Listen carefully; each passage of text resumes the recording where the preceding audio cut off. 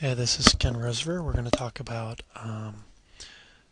power functions in a series of videos. So first of all, what is a power function? A power function is a function of the form f of x equals x to the n, where n, let me get my pen, n is the power, you can see, and we generally consider n to be non-negative, because if it were negative then we'd have a rational function, which doesn't really look like a power function. So where n is a non-negative, oh my goodness, I can't write, a non-negative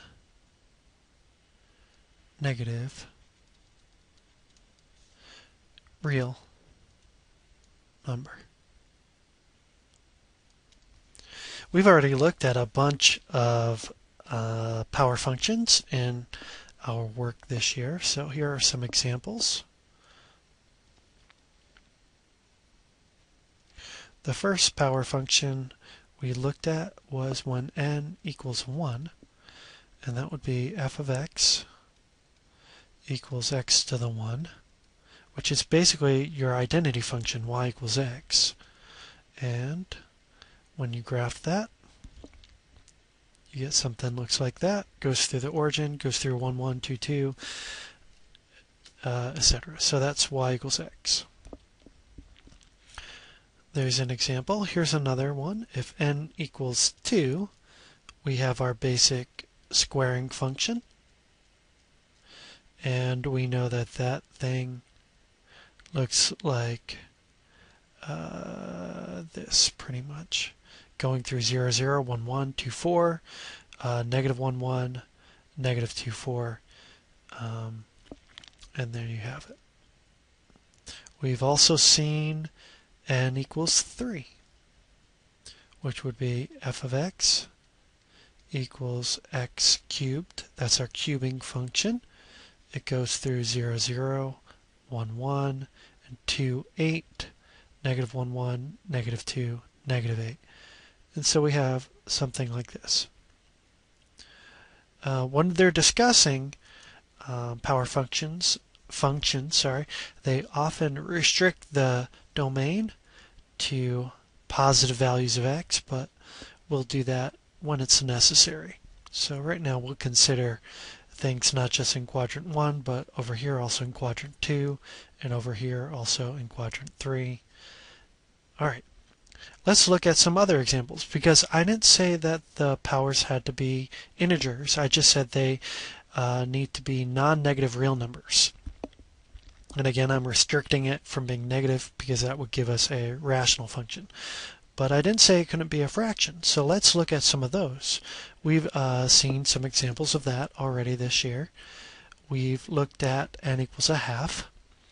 And be reminded here that if you have a power of 1/2, that is the same thing as our square root function. So there we go.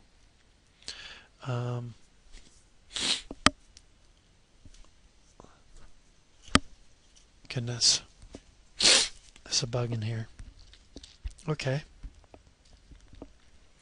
And we know how that looks. Of course, its domain is restricted.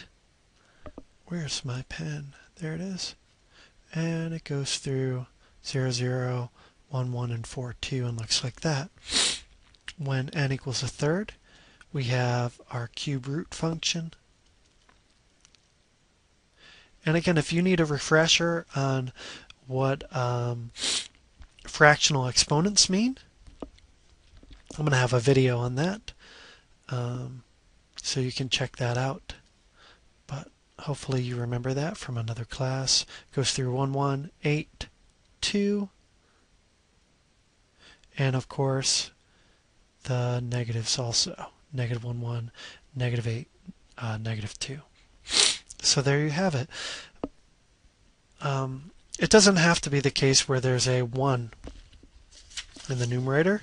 We have some other interesting examples that I can show here, and then I want to talk about something I hope you'll notice. So let me do this. Let's look at this one. Y equals x to the 2/3, which is really the cube root of x squared. And because we're squaring it, we're going to have even symmetry. And in fact, if you graph this, it would go through 0, 0. It would go through 1, 1. And it would go through 8, comma 4. Y 8, comma 4. This is 8, comma 4. Because the cube root of 8 is 2, squaring that gives 4.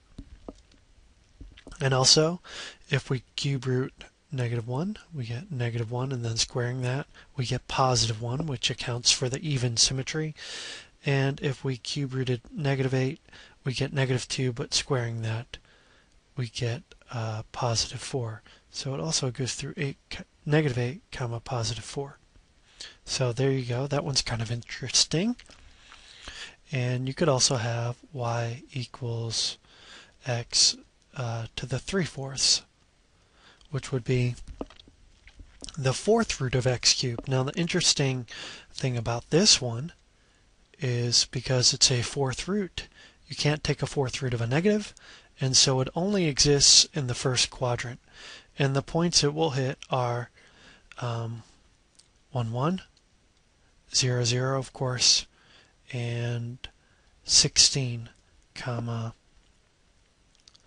let's say this is 8, 16, comma 8. Why is that? Because the 4th root of 16, remember this is the 4th root of x cubed, the 4th root of 16, sorry, let me do it this way, because this is an easier way to compute it. You can write it either way. The 4th root of x, and 16 is x, so the 4th root of 16 is 2, cubed is 8. And then let me show you one last one, and then I'm going to go through and point out this pattern. So we can also do, f of x equals x to the 5/4. And that would go through 0, 0, 1, 1. And it would actually, instead of curving the other way, it would curve up, much like a square root function, but, and I'm not drawing to scale here, it would go through 16, comma 32, but it would have an upwards curve. You can see it's growing more quickly in the vertical than it is in the horizontal. And why is that? Why is it that it curves up here, but it curves out there? And the answer is the power. I want you to notice that when the power was 1, it was at a 45-degree angle. There was no curve. When the power is greater than 1, here's an example where it's greater than 1, it curves up. The power here is greater than 1, it curves up. The power down here, 5/4 is greater than 1, so it curves up. Anytime the power is greater than 1, you'll have an upwards curve. Anytime the power is between 0 and 1, as 1/2 is, you can see it curves out.